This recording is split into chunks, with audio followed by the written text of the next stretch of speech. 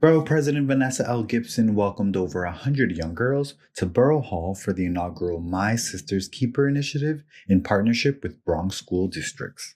As the representative of this great borough and as the only borough in the city of New York led by two women, it is our responsibility to make sure we invest in our young girls just as we invest in our young men. Having witnessed the success of former President Obama's My Brother's Keeper initiative, Janet Vasquez shares why the MSK program is pivotal in the Bronx. We have a lot of Black and brown girls that reside in the Bronx. So this program exposes them to other Black and brown adults that look just like them and that they can serve as a role model for them. For student counselor Amina Mohammed, seeing the reaction of her students from the GEMP program at PSMS 29 is exactly why representation of women in leadership roles is important.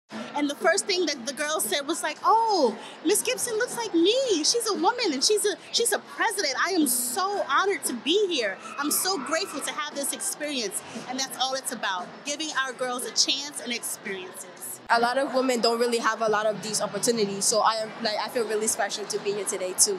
I feel like it's about sisterhood. It's pretty great.